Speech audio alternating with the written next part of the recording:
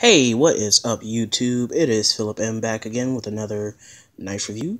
This knife coming from budk.com, link in the description.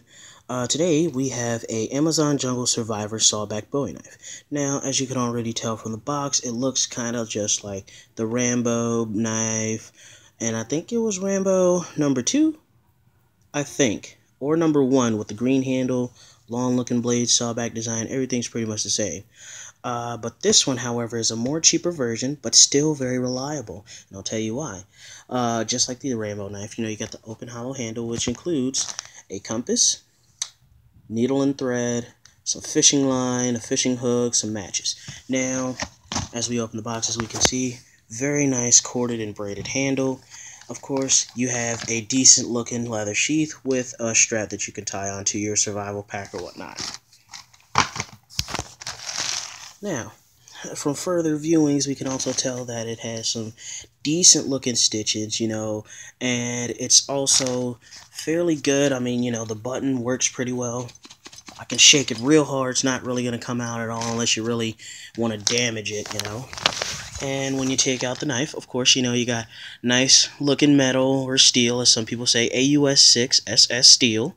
It is, however, made in China, which I know a lot of people may say is not a good, brand. But I mean, when you're kind of sort of short on the pockets and you just need something quick, I would recommend this, but not if you have enough to spend and it's not, something that you need within a quickness, Also, I got this for around $13 after tax at budk.com, and if you sign up using your email address, they have lots of different deals, free shipping, flat rate shipping, and they can, when I mean flat rate shipping, I mean expedited shipping for only just one rate, or they can even have 25% off, 30% off, 50% off, 80% off. They have a lot of different deals all the time, every time. And also, if you look inside of this, I can get it open, this handle right here, you can further see, now the compass actually broke literally just a few moments ago, so I can't show that.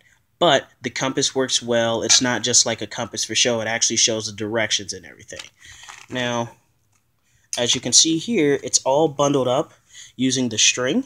Focus for me. There we go.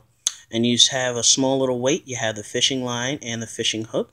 You also have the needles on the other side. The matches are with this weird looking strike pad right here. Now, I wouldn't necessarily recommend using the matches that it has in here, but the fishing line, the needle and thread, those are perfect. Just add like a little bit more thread, a little more fishing line, so you'll have a decent size.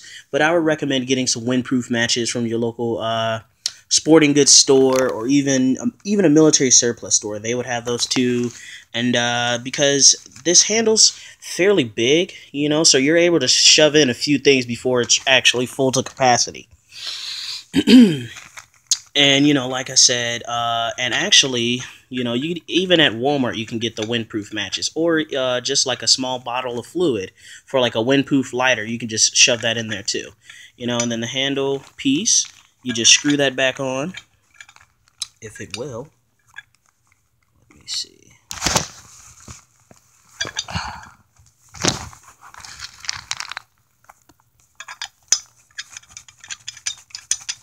There we go. I have got to get a stand for this darn camera. But also, afterwards, and it has a really nice point on it. Still fairly sharp, even after a few uses with some wood out back. And it also has a belt loop. It also has a belt loop that you could use as well, which is really nice. And, like I said before, it's real good. It's just something, it's a little cheap $12 knife that, if you need, if you just need a little something, you can. The knife overall is good, but, the items inside is probably something that you would want to change around and customize. That's not really something you really want to just bring with you straight out the box. You want to change that around. But other than that, that is the knife review. Hopefully you all enjoy. Link in the description for this knife.